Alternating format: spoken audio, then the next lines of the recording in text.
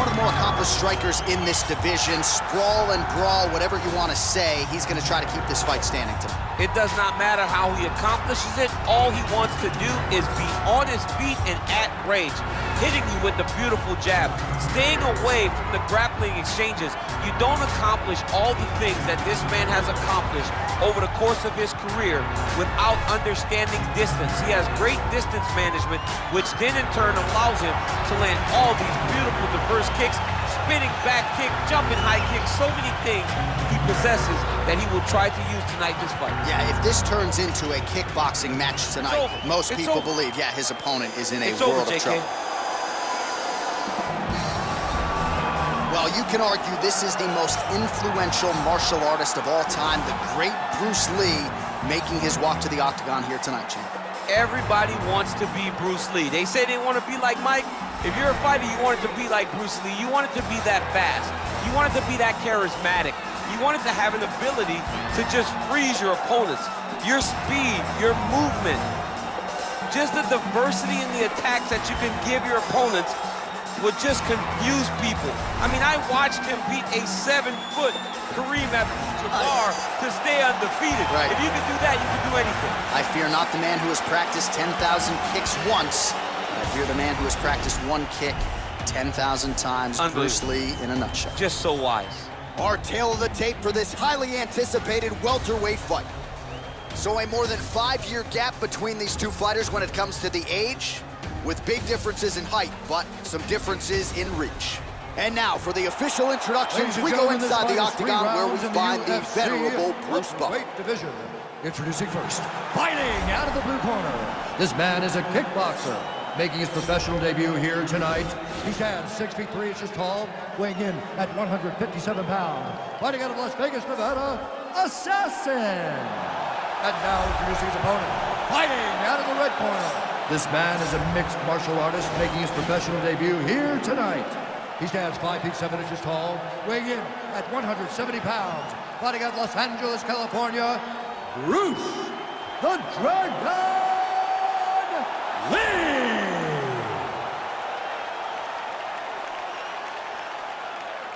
And when the action begins, our referee in charge, Yves Lavigne.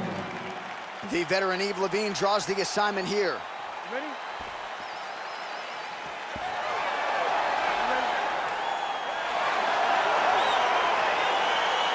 Good to have you with us tonight from T-Mobile Arena, the home of the NHL's Vegas Golden Knights, and the building in which DC shocked some of the MMA world at UFC 226, but this venue will always have a special place for you. This venue holds a special place in my heart.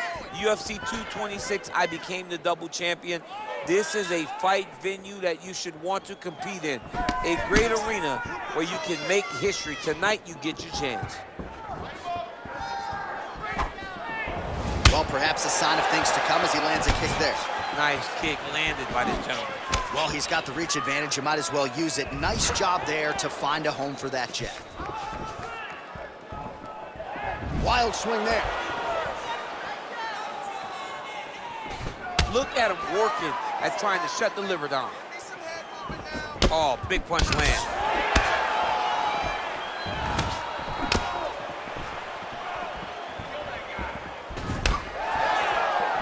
What a body kick. And they separate. Just over 3 minutes to go, round one. Try to establish that jab. Oh, head kick attempt. It is blocked by Lee. Nice right hand.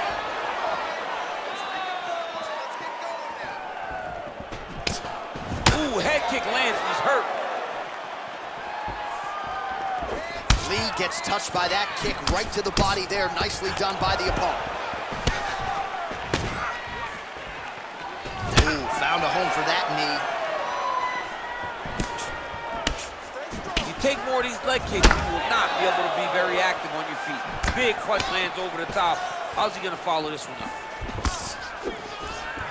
Oh, and he lands another huge knee there as the taller fighter uses his length well yet again. You don't really stand after after you take a head kick like this, that is such toughness to even be on his feet right now. So fighter a little bit stunned, holding on to him now, not doing a ton, just looking to recover. If your opponent has you in the clinch, pulling down on your head, landing punch after punch, you have got to clear that collar tie, reach back inside, and try to find space.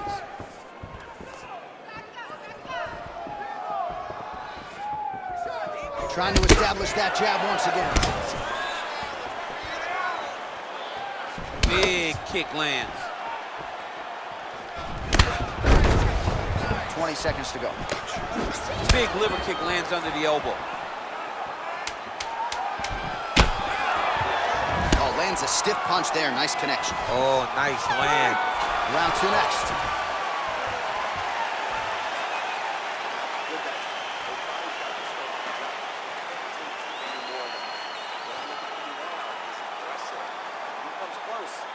All right, let's now look back at some of the action from that round. He went headhunting, landed, nearly got the finish too. A lot of coaches tell you don't headhunt. In this case, he's been headhunting, and he landed a big enough shot to truly put his opponent on notice.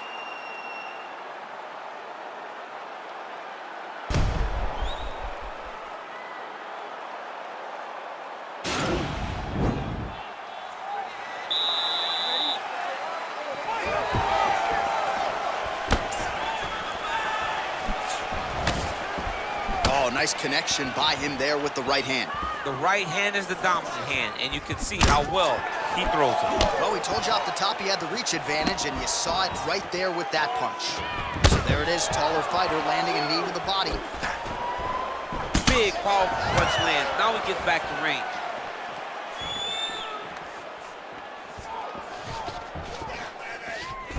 Over and over, he's landing these big body kicks. Just misses there with the left. Liver kick, if you take those kicks, it's gonna shut your body off. Lands a glancing right hand upstairs. Oh, there as he lands, and maybe time to get the bonus checks ready. I mean, this fight is about done. He's got him hurt very bad with his head kicks. Now he has to find one more strike to end the night. Nice connection with a punch there. It's hard to recall a time in the past that his boxing looked this sharp. He's never looked this good. Well, he's always on the counter. Oh, what a shot. His head's still attached to his body. The last time I saw an uppercut like that, it was Overeem versus Ngannou. And you know they still haven't found Alex Overeem's head. Back to the feet. And they separate.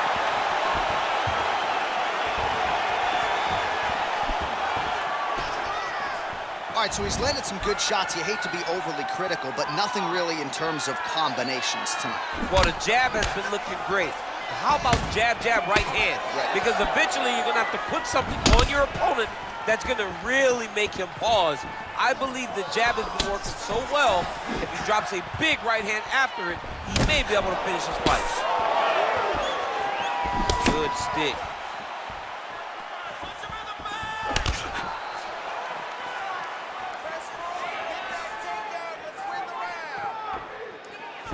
Some fighters shy away from checking a leg kick. Check that one. Just unable to quite find that range.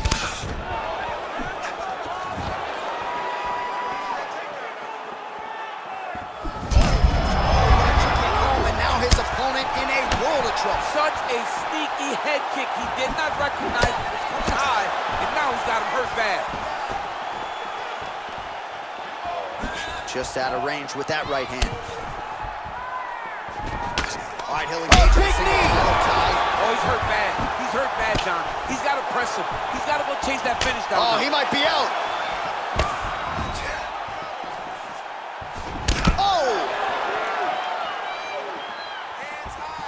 Look at the turnover in that kick. Oh, lands a left punch there, and a lot of it set up. Oh!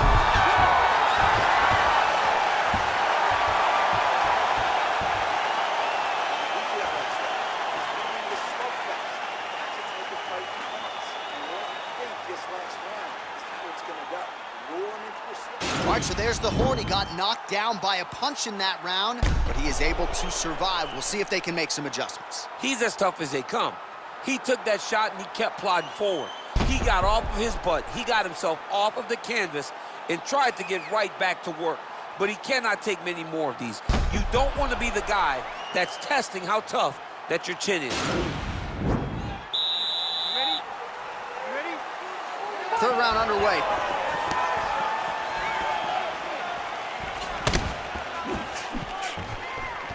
Just missed with the left there.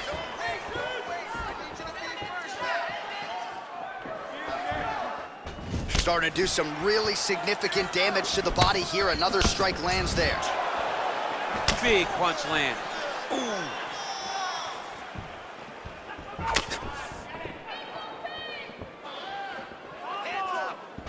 Nice job of hiding that head kick. Back and forth we go.